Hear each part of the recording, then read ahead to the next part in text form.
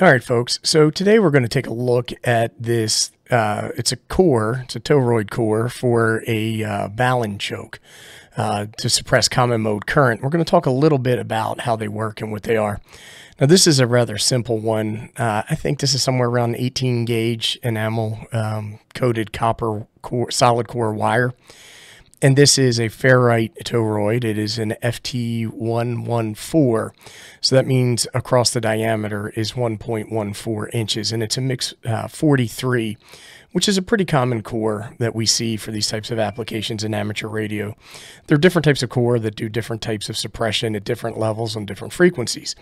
And as amateur radio operators, we design cores and suppression based off of what our needs are.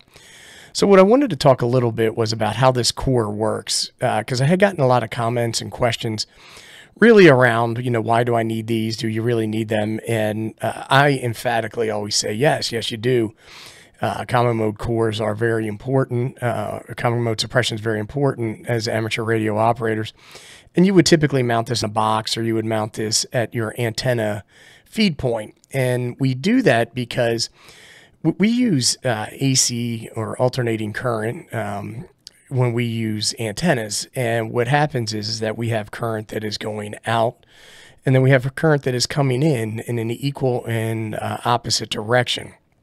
And when you have an imbalance, so your coaxial cable is an imbalance because you actually have three conductors. You have your center conductor, which you would connect to one of these pins, and then that's surrounded by an insulating dielectric.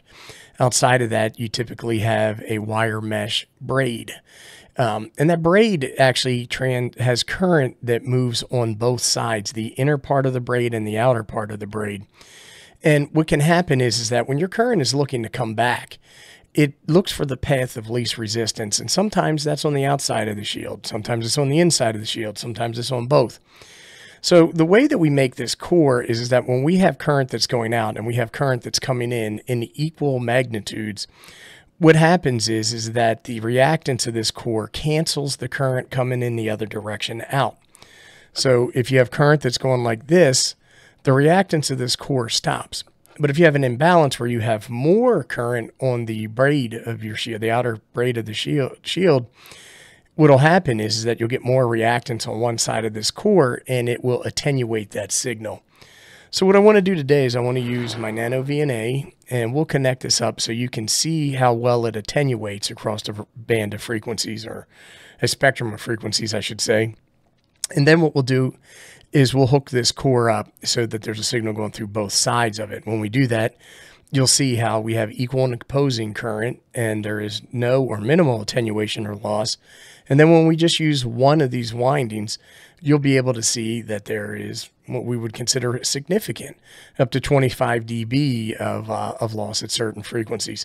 So let me go ahead and get this set up, and we'll take a look and see what we find.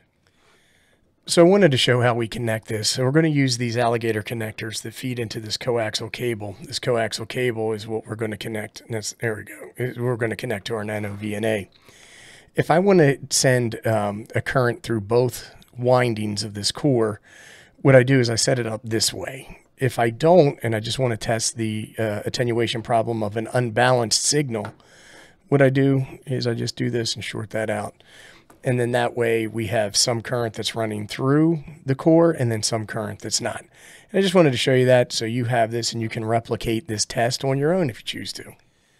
Okay, so what we can see here is a sweep that I did. And we started down at the 80 meter band and we go through the 10 meter band, and we have a variety of data points along the way. I believe it's 6 of them. And we'll take a look at them, but you can see the attenuation that we get when we're running in imbalanced mode. So this is where I have the center conductor running through the core and I have the shield shorted out. And then you can see the amount of attenuation or loss that we would get in terms of suppressing common mode current. And just running through it real quick, we take a look at data point number 1 and our S21 gain. So what we did here was an S21 gain measurement. We shoot a signal out of the tiny SA through the core and then back into the tiny SA. And 80 meters is our lowest amount or our highest amount, depending upon your perspective, but we were negative 22.58 dB. You can see all the data in the table in the center part of the screen, so I'm not going to read through all of that. but it takes a really big dip once we get down to around 15 meters and 12 meters and then into the 10-meter band. And at marker number 6, when we take a look at that, our S21 gain is negative 29.559. And so there's a little bit of debate here. A lot of folks say that you want to be right around 25 dB down, so negative 25. Some folks say 20 is fine. Some folks say you got to be at 30.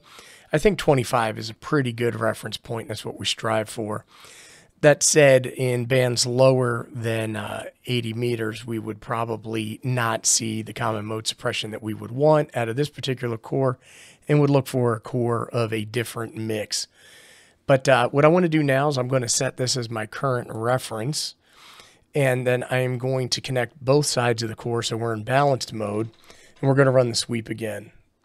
Okay, our sweep's done, and when we take a look at this, the balanced mode run that we did is represented in kind of like an olive green color, and our reference from the unbalanced is in the blue.